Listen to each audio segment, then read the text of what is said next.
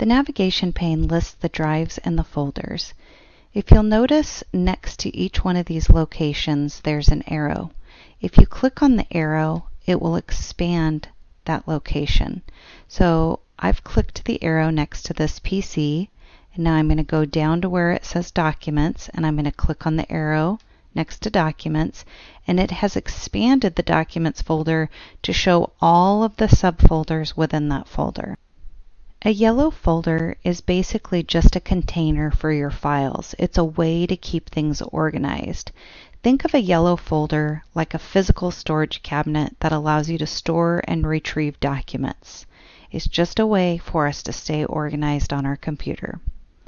Note that some of the yellow folders have arrows next to them and some do not.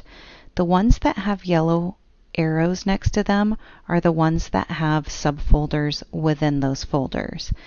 I'm going to go ahead and click on it, and you'll see that I have subfolders within this cruise info folder.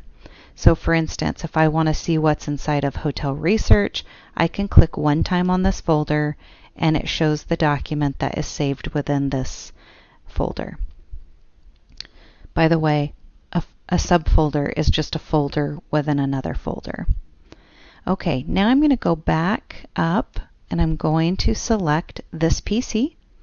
And when I select this PC, you see arrangement of different things. Up at the top, we have folders such as the Documents folder, the Music folder, the Video folder, Picture folder, Downloads, and your desktop.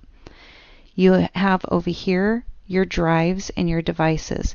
So this is where your C drive would be listed. This is where any flash drives would be listed.